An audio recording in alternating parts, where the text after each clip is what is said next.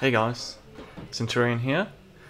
New setup, I suppose you could call it. I just want to quickly touch over the most recent ban list coming 25th of September, so it's a bit over a week away.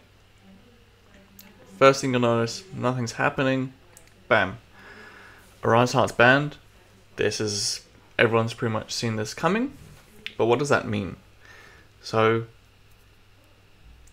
Castor was a big check for some of the threats in the metagame, for instance, Tier Element.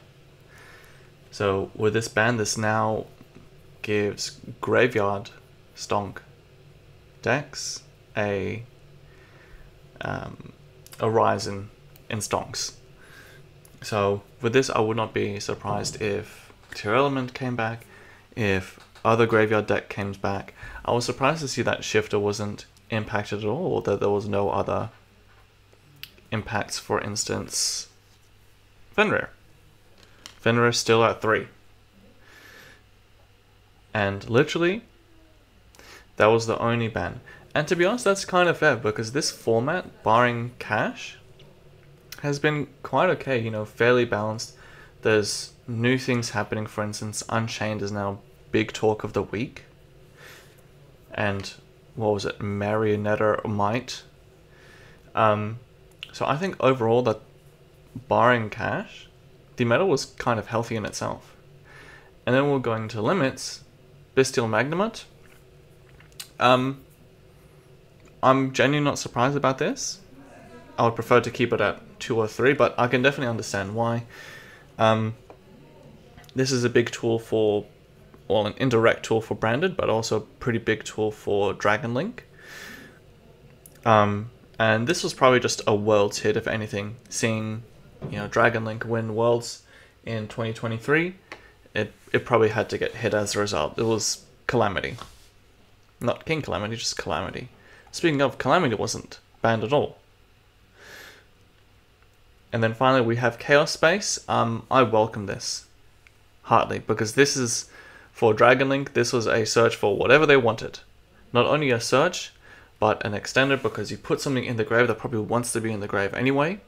You search something that can maybe banish from the graveyard, like, you know, the baby dragons.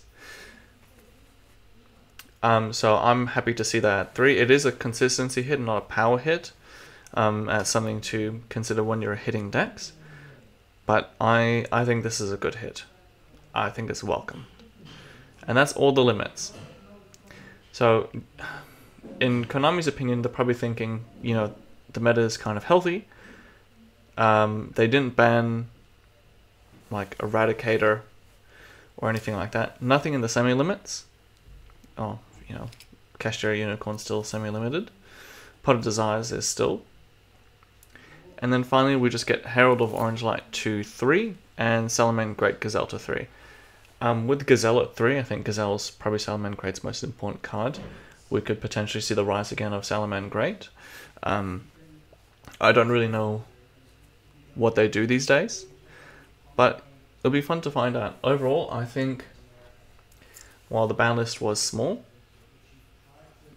it did what it'd have to do. It's probably to the point that Castor will be tier 2 at most, or Rogue.